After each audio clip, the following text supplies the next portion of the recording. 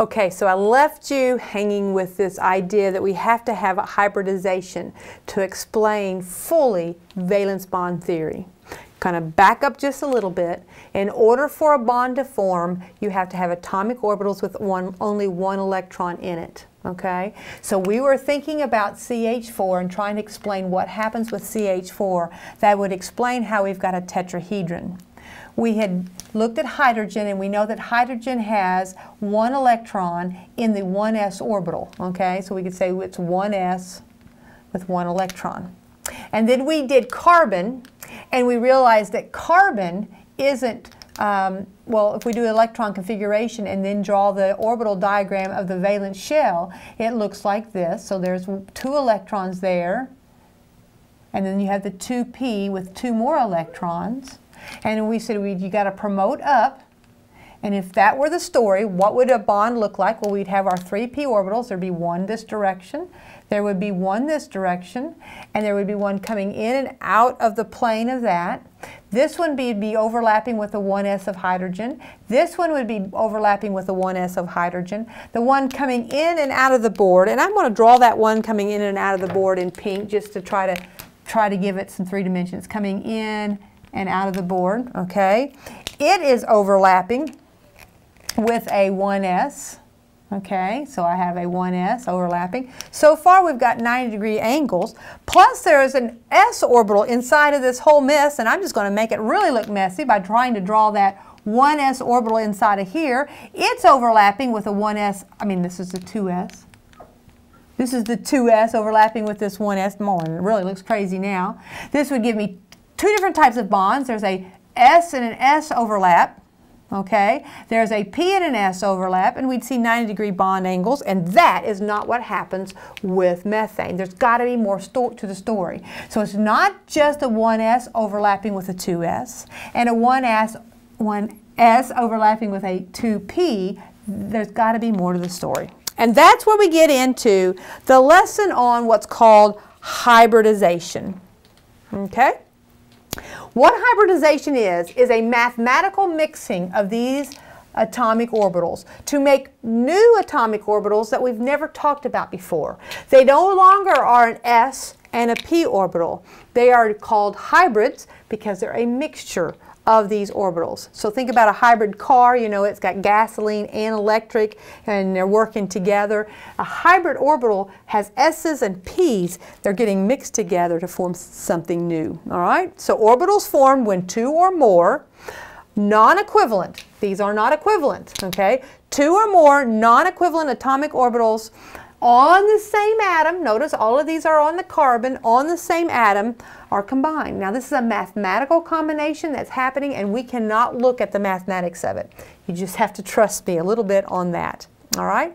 In the case of the methane, we're going to take this S here, and we're going to mix it with those 3 P's there. Now there are 2 P's, there are 3 P orbitals. We're going to mix those together, and those are going to form our new atomic orbitals. They're still atomic orbitals, but they're not called S's and P's, and they have new shapes and new directions. So here is the mixing. Notice on the left, we have a blue, represented in blue, is an S orbital. And then we have our 3 P orbitals. One's along the x-axis, one's along the y-axis, and one is along the z-axis. Now each one of those orbitals are actually over top of each other with the same, you know, central point where the nucleus is, and we can't really see them well in this diagram, but all of them are over top of each other there.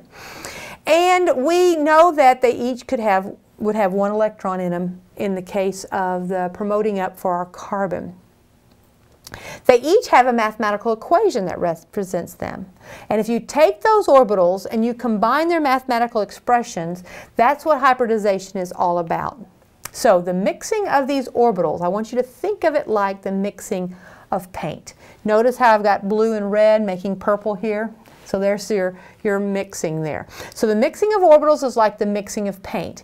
If I were to take 1 cup of blue paint and 3 cups of red paint, I would get purple paint, and how many cups of purple paint would I have, okay? If you take the 1 cup of the blue and the 3 cups of red, okay, You still have 4 cups. So what we will have is, I put 4 orbitals in and mix them, I am going to get 4 orbitals out. And these 4 orbitals are represented here along this, find my pen here. So these are the 1, 2, 3, 4 orbitals. Now if you take those 4 orbitals and you put them over top of each other with the same nucleus. Here's the nucleus, the nucleus, and you overlap them in the same space, then you end up getting that tetrahedron shape. They happen to be on the legs of a tetrahedron when you mix them together, and that accounts for the shape that we know that methane will have. Okay? So an s orbital, 3 p orbitals mixed together to form 4 identical new orbitals. These 4 new orbitals are named according to the orbitals that went in to make them. So what went in? We had an S, and when we had 3 P's. So we mixed this guy, this guy, this guy, this guy. Those 3 plus that 1, those 4 went in. And notice with S and 3 P's, we called it an Sp3. That's where it gets its name. That superscript 3 is now telling me how many P's went into the mix. It's not telling me how many electrons are in there. Okay, so don't confuse it with that. It is a name of an orbital. Okay, so when I draw them, they end up being along the same axis or the same legs of a tetrahedron that we're used to. Okay. Now, I'm going to post a link to an animation that you could either stop here and go watch, or I would recommend finishing this video and then go to that link. I'm not going to force you to make it, but I know that it was very helpful for me to see this idea of mixing. They will actually take these and show you what they look like. This is what they look like, but they show you a prettier picture than this, okay? They show you them individually. Then they will take them and mix them and show you that you get these 4 new equivalent orbitals, and then they will show you what they look like in the 3-dimensional world. And they'll do it for every possible mixing. So what are the possible mixings I can have? I can mix an S with 1 P, okay? That's 2 orbitals go in, 2 come out. I could mix an S with 2 P's. 1 orbital goes in of this, 2 of these, 3 are going in, 3 will come out. Or I can have all this. Or they also show it mixing with some d orbitals as well. There is some controversy right now in the general chemistry world as to whether or not that's a reality, enough of a reality to actually bother you with. I have the link there if you wanted to try to put in all those characters, but I will post that link later. And there's our little tetrahedron, 4 Sp3 hybrids drawn on the same Cartesian plane. And that bond angle mathematically comes out to 109.5, like we know a tetrahedron is. All right, so here it is, showing that same concept, just once again reinforcing it. We had the 2 S's, we had the electrons in the 2s here. The bottom, I'll find my pen. All right, we have the 2 electrons here. We have the 2 electrons here. That comes from the electron configuration of carbon being 2s2, 2p1. We do a promotion up, we do a mixing of all of those orbitals, and that gives us 4 equivalent in energy. What is the word for that? Do you remember? 4 orbitals that have exactly the same energy. They all look the same, they're just pointing in different directions. All right, and the word for that is degenerate.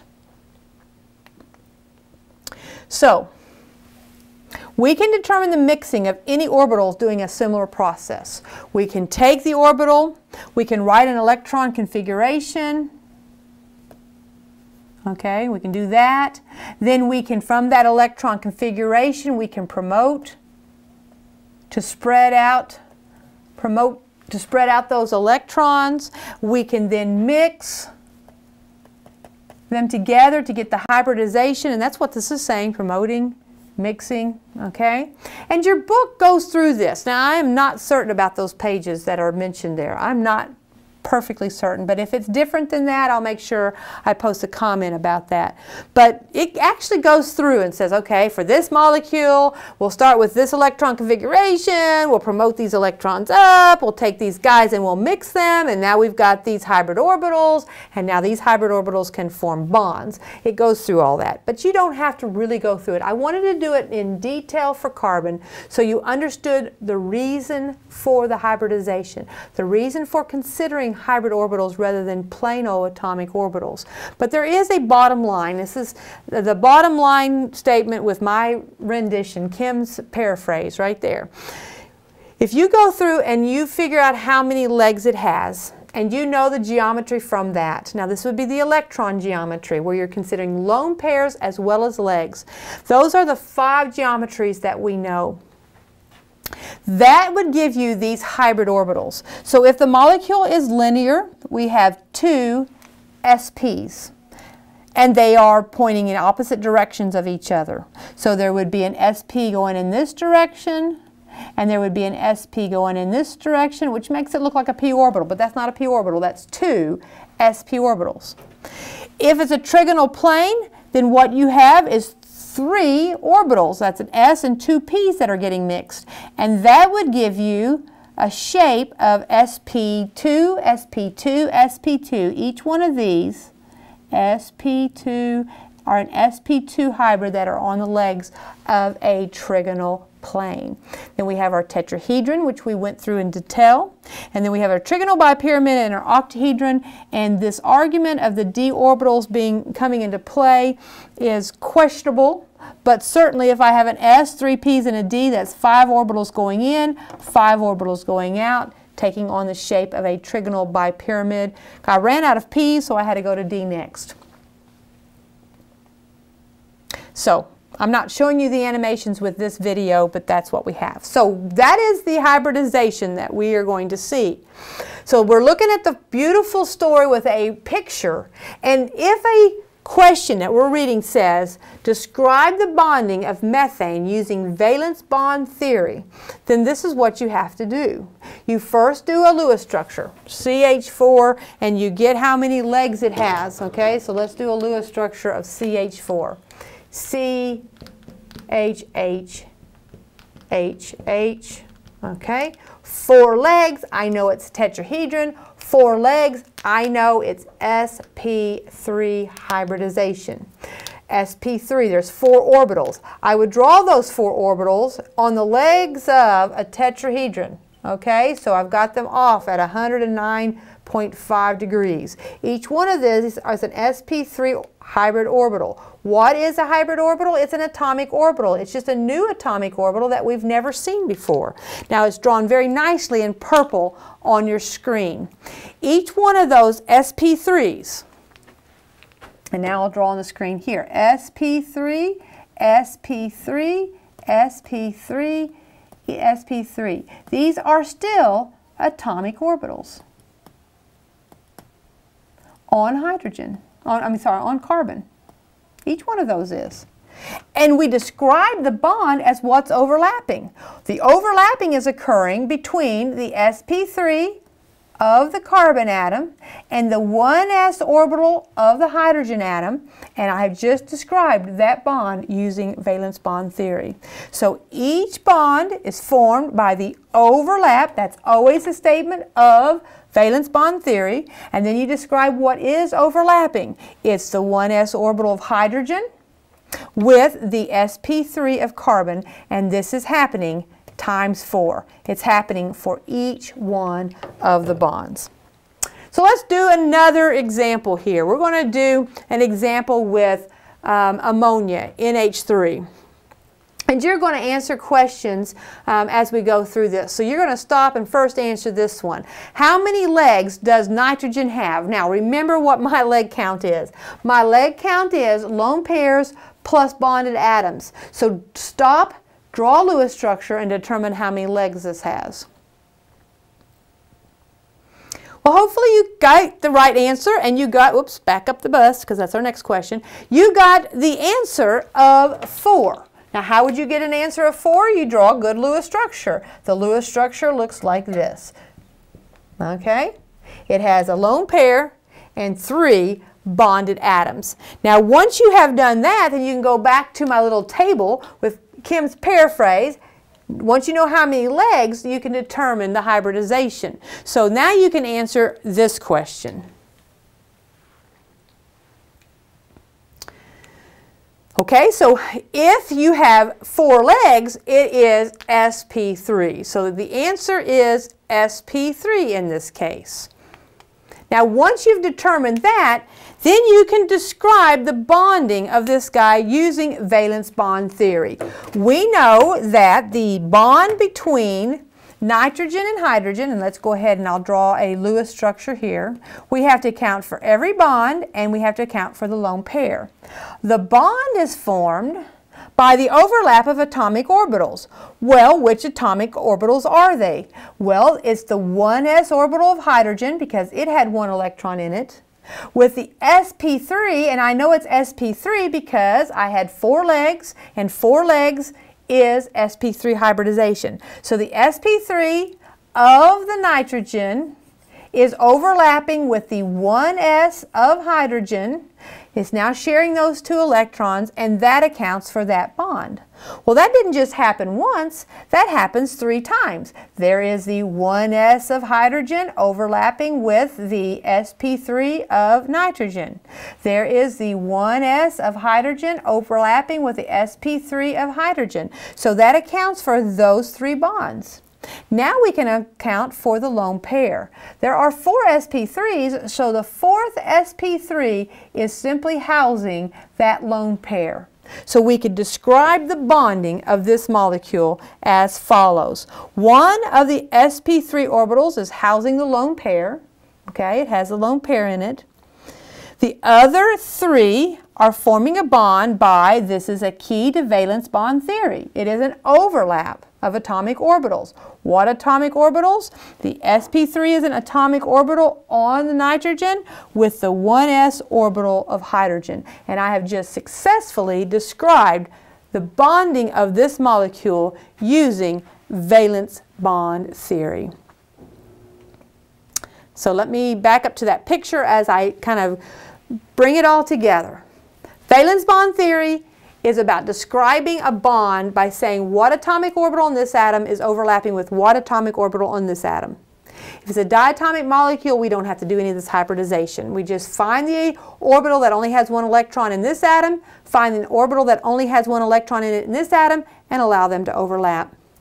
But when we go beyond a diatomic molecule, we have got to consider hybridization.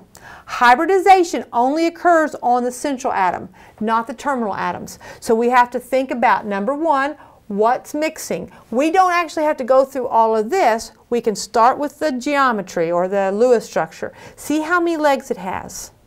Whether this is a double bond or a single bond, it doesn't matter. Whether it's an atom or a lone pair, it doesn't matter. We count up how many legs it has, and from that we will be able to determine the hybridization on the central atom. Those are the atomic orbitals on that central atom that can get involved in overlapping, because once again, valence bond theory is figuring out what is the atomic orbital in this atom that can overlap with what atomic orbital in this atom to form a bond.